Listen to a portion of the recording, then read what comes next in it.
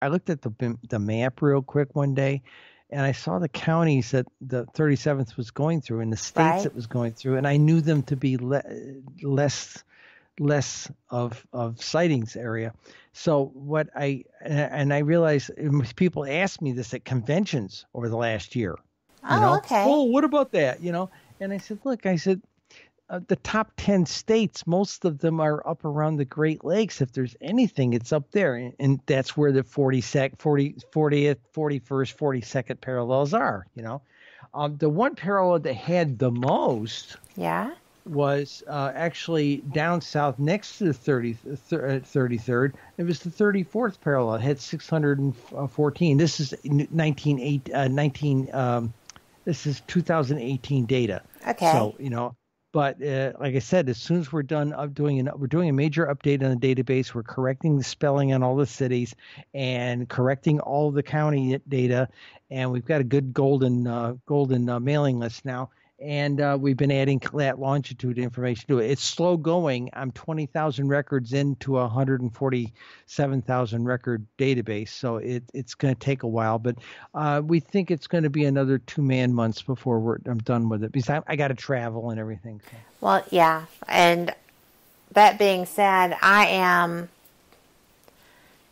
just really looking forward to getting to see you if I can manage to get to the 32nd Ozark Mountain UFO Conference. And I hate that I'm going to miss you this week at the UFO MegaCon. You've Well, got so many people that are going to be there with you too. That's going to be a fantastic event, just some like amazing Ozark. people. Yeah. Amazing people. Yeah, I'm really blown away by some of the people that are going to be there. So it should be interesting. Like I said, I thought I was the only one coming in on Tuesday, but apparently a few other people had schedule problems and couldn't get in. So I'm looking. My bag is packed. It's literally in the sewing room, laying on a couch in there, and it's all packed, ready to go. So we'll see where this goes. Well, I think With you're my going to have a article. ball. I hope so. I hope so. With all the stuff all the stuff I've written, the would you like to know about the oldest UFO sighting in New York State? Without a doubt. Yes. 1790.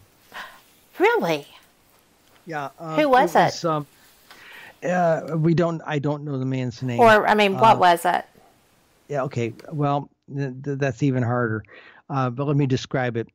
This guy was a Dutch settler up in what they call Scolari County, which is up near Albany, New York, up the Hudson there. There was a lot of Dutch settlers up there. Now, they Right. referred to him as German, but it wasn't German as much as he was Deutsch, and which was actually Dutch. Right.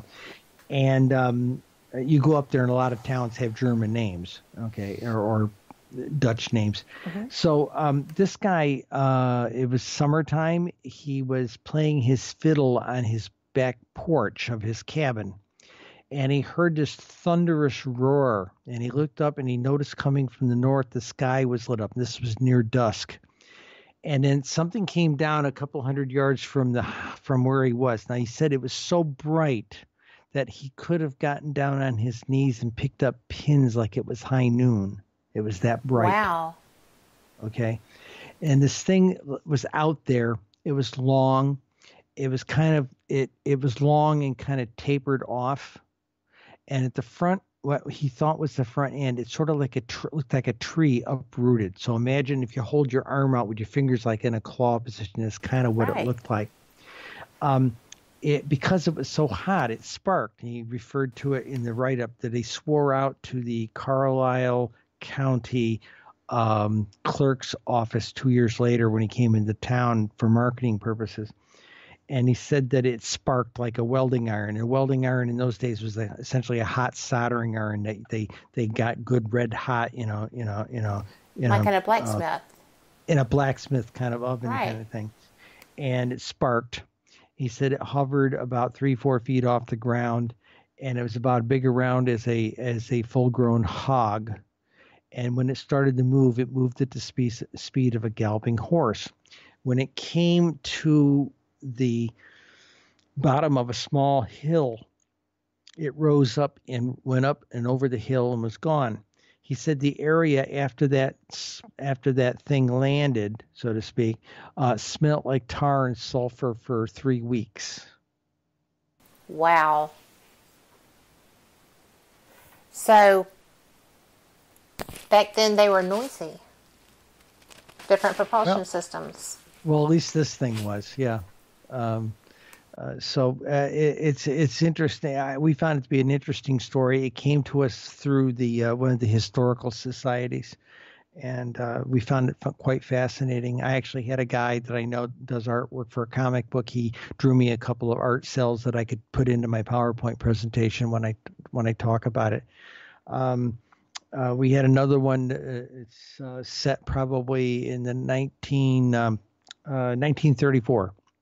I actually got to interview the lady. She's in her late 80s right now, and she runs a horse farm. But back in the day, back in 1934, she went to a Thanksgiving dinner in Binghamton, New York, with her grandmother and her parents. Okay, and her grandparents were there. It was at their house. To drive back out to where she lived, called Waverly, now would take about 30 minutes on the 8-lane or this 4-lane highway, right, interstate. In those days, the back road, it was about a 2.5-hour drive. Okay, and they were driving up over hill, over dale, past cow pastures and things. And at one point, she was about 8 years old. They come up over a hill, and she said, "Daddy, stop! There's a Greyhound bus out in the field." Oh, my goodness. He stopped the car. He got out. She got out. Mom stayed in the car. Now, she was in her Sunday best, she said. And they both climbed over the fence. And out there in the field was this saucer-shaped thing with a big row of windows around it. It was gray. So it sort of looked like a Greyhound bus, And so what happened was they were watching it.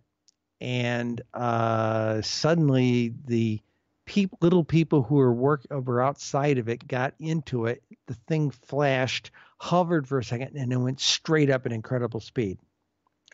Dad and her ran back to the car. Her mother was screaming her bloody head off. Oh my gosh! Terrified. Of course, she's in her Sunday best, and they're out there in a cow field. She's stepping in cow patties. Da da da da. So they drove home, and her parents would never, ever speak about it again. At all? At all. Oh, my gosh. And she confessed it to me. We talked on the phone, had essentially coffee on the phone for the better part of 2 hours and discussed it. That's awesome. And that was 1934 in Waverly, Tioga County, New York. And I showed her a couple of pictures, and a ship very much shaped like the one on the front of my book was kind of what she saw out there, a big gray thing with a lot of windows around the center. And that's what Barney Hill experienced, that kind of thing. So that type of silhouette.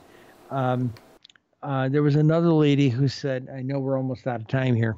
We've got a whole 4.5 minutes. Okay, there was another lady who said, I saw this in National UFO Reporting Center, that she said she saw this at the Chicago World's Fair, okay, in 1939.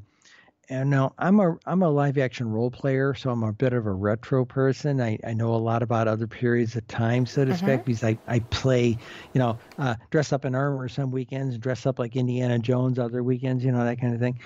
And suddenly about 4 o'clock in the morning, after I had read that story, I kind of opened my eyes about 4 o'clock in the morning and said, there wasn't a World's Fair in Chicago in 1939. Okay. So I did some checking, and there had been a thing called the Century of Progress Expo in Chicago, but it was a year or so before. I did some research. I'm thinking, well, maybe I had heard one of these things had the Graf Zeppelin come and visit, from Germany. Right, and I checked it, but the month was wrong. Okay, so I managed to get the brochures for both events. They were available as PDFs online. And it turned out to be the New York City 1939 World's Fair, because in this woman's description, she talks about a beautiful symphony, watching colored lights, a water display, one of those dancing fountains kind of thing, with colored lights and gas jets and things. And that indeed was in New York's May of 1939 at the opening week of the New York World's Fair, at the World's Fair in New York City in 1939. And I even described it. And what they said happened was it was overcast that night. And during the symphony, they saw bright light come down low in the overcast and hover over them for 20 minutes and then took off. That would totally get your attention. Yeah. So wow. But it took a ton of research. It was a big article. When I wrote the article, it was a big article. It had a lot of graphics because it was fascinating. Right. Had to do a lot of detective work on it. Well, but at least you knew how to do that. Yeah. And that I've got to ask you. Yeah, I tried to share some of the events that you're going to be doing this season that have come up so far, but tell people where they can find you if they want to reach out to you or check out more of your work. Okay.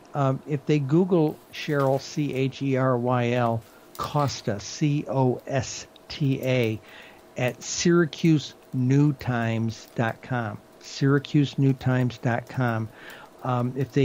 You'll find one of my articles. Okay. And when you get if you get on the navigation bar, you hover over blogs, it'll drop down window. You'll see the one there for the UFO thing. Click on it. You'll get whatever the current article is. If you go down in the lower left-hand corner, there's like a link down there for New York skies. You click on that, and it will take you into a page, which will essentially give you about 20 articles per page. And there's about 4.5 of my 5 years worth of articles in there. And they're all good. I didn't find any of them I couldn't stand. So we covered the range of things. You're very diverse. The places that are you have to have something to write about. The place that I'm doing doing the Ozarks, like you talked about. I'm doing Phoenix MUFON in May 11th. I'm at Pine Bush, New York on May 18th. Oh, I would love to see Pine Bush. That Pine Bush is cool. And doing the MUFON Symposium. This is the 50th anniversary symposium, so it's going to be a big blowout. Yes, I'm going to be speaking on Friday there in July. And then I'm doing the Michigan UFO Contact at Houghton Lake in September. And then the Greater New England UFO Conference in Lowmaster, Massachusetts has both Linda and I in October. So it's going to be a rowdy year. And that doesn't even count the fact that right now we're about a heartbeat from signing a contract for a national television program. Oh, I will be watching. I would love to see that. We've got to get the contract first, but the proposal and the pitch was wonderful. We've been going back and forth with we had 6 networks bidding on us at one point, with the 7th network who said, I don't care who gets it. We want the international rights, that kind of thing. Cool beans. That's pretty flattering. We've got a very different kind of UFO show, because most of the other ones are going back to the same old thing back in the 70s, 80s, back in the 40s, all that kind of stuff. We've got all 21st century information, and we have forensics. Well, we're out of time. I was just going to say that people want to know the current things. You're going to have to come back because we have to talk about that too. Okay, anytime. So, because, I enjoy our conversations. This is our second time, and this was just as great as the first. Thank you so much for being here. Thank you. I just enjoy you. And thank you very much. Safe travels out to Nevada, and be careful on that drive from Vegas. So you're going to have a ball. I know you will. I'm looking forward to it. All right. And to all of our listeners, everyone out there, thank you so much for joining us, because you know what? You're the reason we do these shows. I look forward to seeing you next week. Don't forget, Monday is Paranormal Pride. Tuesday, we're out. Wednesday is Paranormal Experienced with moi. Thursday is Periscope Uncensored. Friday is busy. Friday is Paraversal Universe from 4 to 6 Eastern. Nope, that's Central. 5 to 7 Eastern. Then, right behind that, from 8 to 9 Eastern, is Ghost Talk Radio with 187 PI. Then, immediately following that is Tripping the Void with Seraphine Hurley. So, you know what? We've got you covered. Don't forget,